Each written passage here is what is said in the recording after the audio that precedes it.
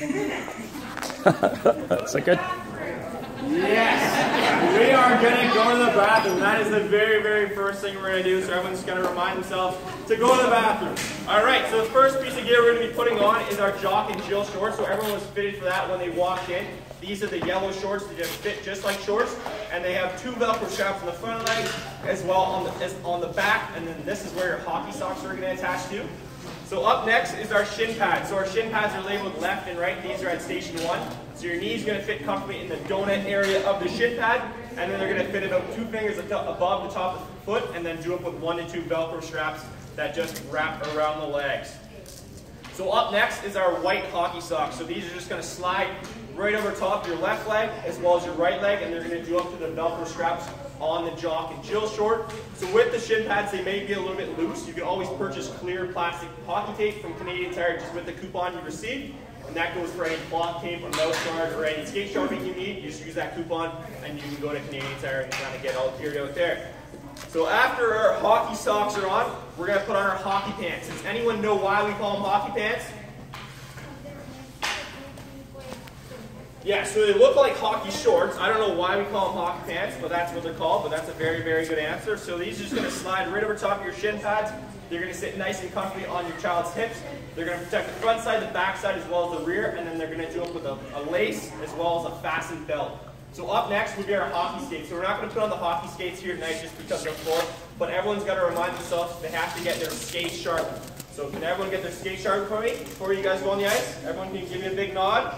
Okay. You got to remind yourself to do that. So parents' skates tend to fit about 1 to 2 sizes smaller than your child's shoe size. So here at Station 2, Bryce does a great job of that. We have great fitting skate tools. So Bryce will just kind of show you where the toe is in each skate.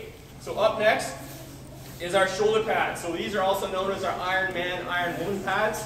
So these are going to come right over top of the head. They're going to sit nice and comfortably on the shoulder. It's going to protect the front side, the back side, as well as your biceps, and they're going to do it with 4 Velcro straps, 2 around the waist and then 1 on each arm. So after the shoulder pads are on, we're going to put on our elbow pads. So once again, elbow pads are labeled left and right. These are just going to slide right over top of your left and right arm, and then they're going to do up with 1 to 2 Velcro straps just around the arm just to fasten it. So underneath your hockey gear, you might want to wear just a long sleeve just with a Velcro that kind of does rub a little bit. So I'd recommend just a long sleeve as well as a long pair of pants or a long johns would be ideal for underneath the hockey gear. So up next is our neck guards. So with the neck guards, they're going to do up with a Velcro strap just around the back of the neck. They are fairly big just for the first couple on-ice sessions parents. So once the child starts sweating it and wearing it, it will form to their neck. It will kind of reduce in size. It is fairly stiff for the first couple on-ice sessions, so just kind of heads up with the neck guard. So after that is our hockey jerseys.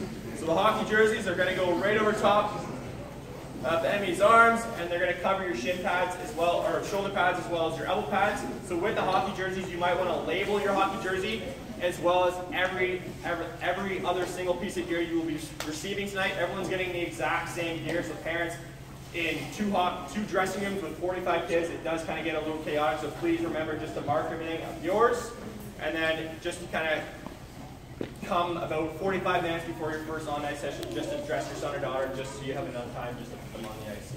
So up next is our hockey helmet. So this is by far the most important station tonight. Maddie does a great job in Station 4 fitting your child's helmet, so parents, you must pay attention at Station 4. Maddie will tell you how to adjust your child's helmet. They do not come fitted, they come in a box, so you will have to just adjust your child's helmet when you receive it today, just in the box.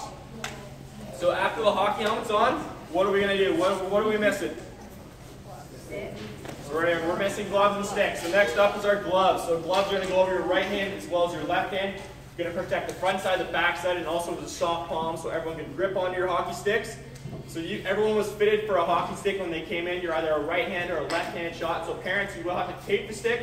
So you're going to want to tape the blade of the stick just with blue, white, black, or any kind of cloth hockey tape just on the heel and the blade as well as the handle. So with the handle, you're just going to want to tape over the top piece here. It does kind of fall out, so you just want to tape over that. And there are taping instructions on the sticks as well as the handle and then blade. And then you will have to cut your child's hockey stick. So can Emmy go on her tippy toes for me?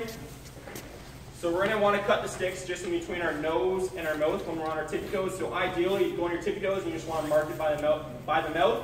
And then you can cut it with a hacksaw, or you can bring it to any sporting goods store and they will cut it for you. So can everyone give Emmy a big round of applause?